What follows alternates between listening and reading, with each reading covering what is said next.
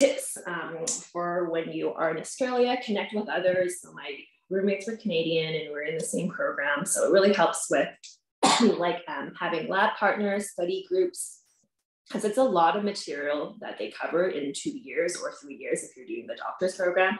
And like with physio, you can't just study on your own. You need to practice on other people's bodies. Finances, creating a budget. So your cash flow, like what are your fixed expenses? What are some of your discretionary expenses? Maybe you won't be able to eat out all the time, but perhaps if you saved up, worked part-time here before you go to Australia, you can have a bit more money to explore and travel and visit the different neighborhoods with like restaurants and bars. You can set up your bank accounts before leaving. So NAB is a big one, Commonwealth Bank of Australia. There's also Westpac, and you can set that up online pretty easily.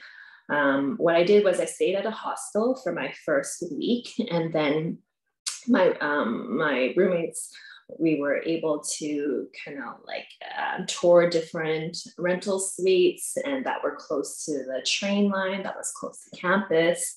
It's nice to kind of get a feel of the area before kind of agreeing to a 1-year lease without actually seeing the place.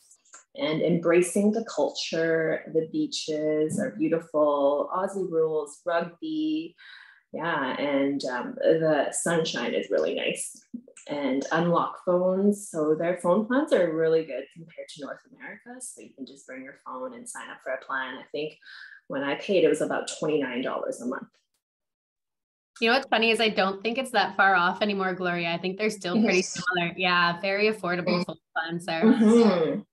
It's ridiculous what you're paying in North America. I'm like, why is it so expensive? Yeah. Absolutely. And I was like you, I immersed myself in the culture. And I think that's how, and roommates, I think those were two of the biggest things for myself as well, is I purposely live with roommates. So I could network and meet people and then, have that built-in buddy system.